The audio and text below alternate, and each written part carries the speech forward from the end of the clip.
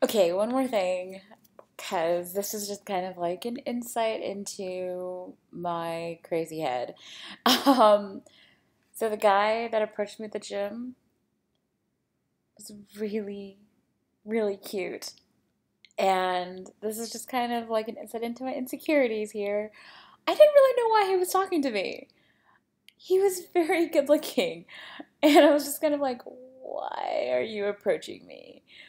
Not saying that I am super ugly, but at the same time, like really attractive guys don't generally come and talk to me because I assume I'm not as hot. Um, yeah, it was a little strange and it kind of left me feeling slightly insecure because I'm just like, I don't really know what's going on or why you're talking to me, but okay, like I guess we're talking now. Um, Yeah, it made me feel really, kind of insecure because I was sort of like, oh, not really sure what's going on right now.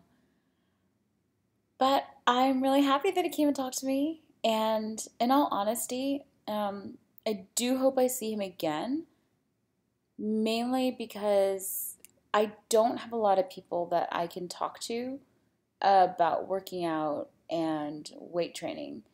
So it'd be really, really cool to like be able to talk to someone who apparently is very knowledgeable about it, which he sounded like he was, um, and get their thoughts on muscle building and body recomposition. So, after all, yes, I my goal is to lose weight, but at the same time, I want to change the composition of my body.